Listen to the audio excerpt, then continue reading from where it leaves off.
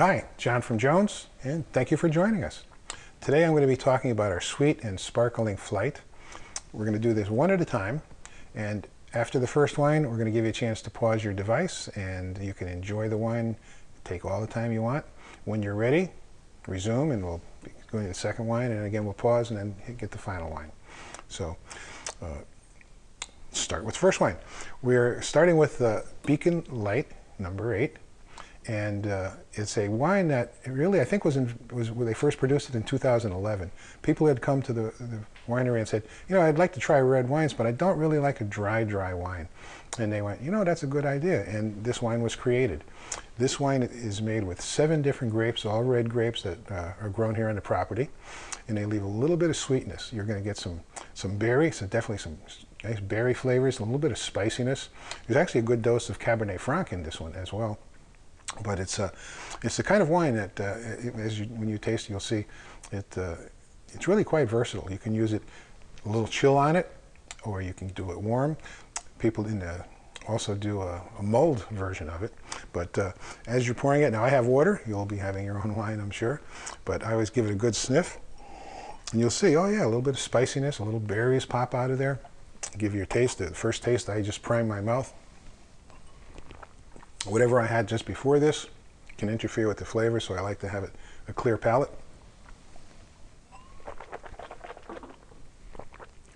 When I taste, I move it all around my mouth to the back of the throat, the sides, the cheeks, and that way you activate the taste receptors that you have all over your mouth.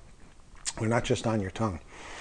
And if you do that and swirl it around after you swallow, you'll notice that you can keep tasting it for much longer than if you just take a very, very quick a slug of it. And again, those berry flavors come out, a little bit of spiciness. And you can see it does have a hint of sweetness. We'd call this off-dry. It's not dessert-style sweetness. And it is the kind of wine that I would have this, again, with spicier foods. I once tried mala lamb with a dry wine, and it killed the wine. But with this, it really went well. So if you're having something that has a little bit of heat, and you want a red wine, this is a great one for it. But again, I could have this with barbecue, with some nice spicy wings, some ribs with some good barbecue sauce. It's great on its own, but try it with those sorts of foods. And you may have noticed that the light on there, and I won't give you the whole story, but many years ago when planes wanted to fly at night without instrumentation, without instruments, it was very difficult, and so they came up with a series of beacon lights every 10 miles apart. And they're kind of like lighthouses for planes. And the property where our grapes grow, the original owners had a beacon light there, and it was the 8th beacon. And so that's where the name comes from, is Beacon Light number 8, which was on the property where the grapes are. So enjoy the wine, pause your device when you're ready, and we'll come back whenever you want. Cheers.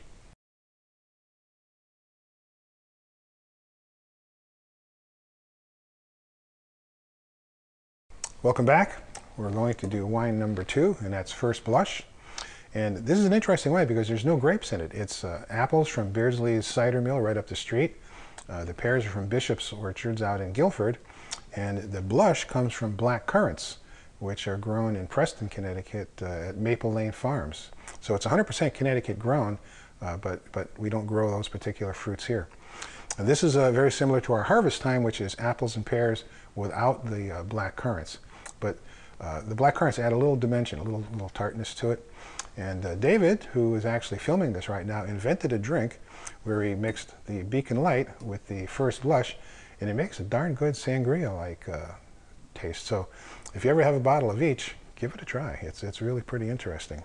So again, give it the swirl, and you're going to start getting some of the different components. You're going to start saying, oh, I do get some apples. And sometimes you dig in, you're going to get the pears, and take your sip. Move it around the mouth, and you'll see it does have some sweetness to it, but also has some tartness, which kind of balances it off. And again, I start thinking of foods. Now, my all-time favorite with this particular wine is General Tso's chicken.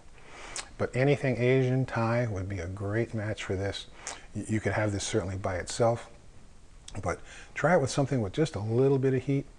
It's a wonderful wine just to enjoy, you know, on the deck or on the patio, but it really can match up well with many kinds of foods, especially if you like the spicy food. So give it a try with some cheeses and some lighter foods.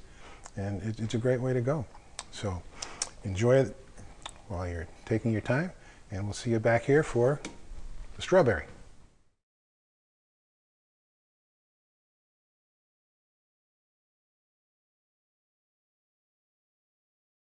Welcome back again, and now we're on number 3, our Strawberry Serenade, and this is a full-on sparkling wine. So if you take one home and open it, remember, don't point it towards yourself or anyone else. Be very careful taking that top off, because there's a lot of carbonation, and that pressure will drive that cork right out.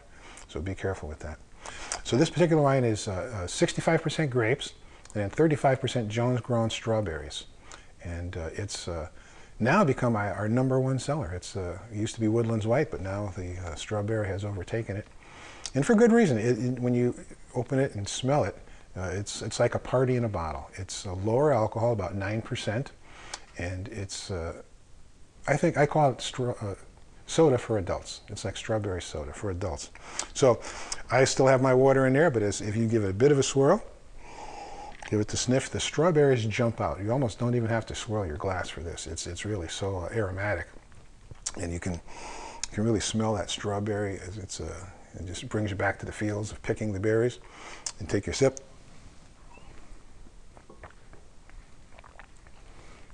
The carbonation's going to kind of like really explode in your mouth, and you get the fizz, and you get that really nice. And you can see it's got some sweetness, but it's not a super sweet wine. It's not made to be that. But it's a great wine for brunches. Many people do brunches with. It's a great wine for celebrations. You could easily have this with desserts for sure. Have some nice fruits. It's a great wine for that. And there's something that you might want to try. If you have a little bit of sorbet around, pour a little glass of this, put a little sorbet in there, mix it up, and it makes like a kind of a creamy drink that's fresh and bubbly, and it's just very nice. So try to be creative with it. You don't have to just have it straight. Think outside of the bottle there, and try it a few ways. But it's a wonderful wine to have as a toast. So enjoy the rest of the afternoon here, and enjoy the wine. Don't forget to take home your glass, and thank you for supporting your local farmers. Cheers.